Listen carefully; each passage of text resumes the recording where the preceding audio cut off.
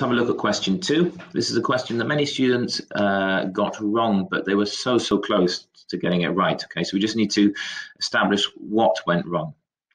Okay, to read out the question, which mass of this compound should be added to 800 cubic centimeters of water to form a 0.1 mole per decimeter cubed solution of NH4 plus ions? Okay, those are ammonium ions. Then you've got your various options there. Now, a few things to think about before you even attempt the question.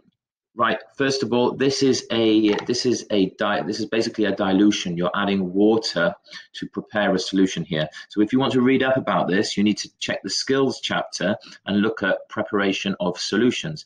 There's no reaction going on here. You're just talking about preparing a solution, and you want to know how many grams to add. Okay, so this is kind of just a standard practical science skill.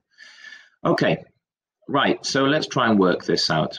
They've given you information. They've said that there's going to be 800 cubic centimeters of water, and this is the concentration that you want to form. Okay, so your first formula going to use is going to be number of moles is concentration times volume. You're going to want to use this formula, okay, because they've given you these two values, and that will allow you to find out the number of moles of this guy here, which will then allow you to find out the mass.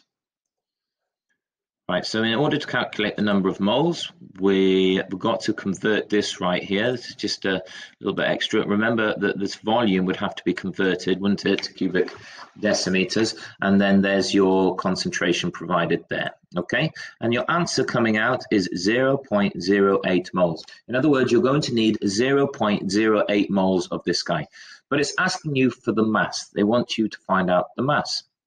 So you're going to go and use your second key equation. Number of moles equals the mass over the molar mass. Okay, now that we know the number of moles, that's fine. We can work out the molar mass, that's fine. That will give us our unknown here, our mass. And then we should have got to the answer. Okay, so a quick calculation here using our data book allows us to find out the molar mass of this compound here, which is 114. So now you have all the necessary information.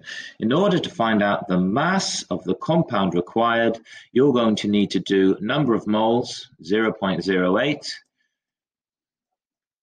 times 114. And then the answer is 0.08 times 114 is 9.12. Now this is where most of us went wrong. Okay, so fantastic. You've just realized you've got 9.12, so C must be your answer, but that's incorrect. Okay, the answer is not C because we've missed a trick here. The answer is going to be A.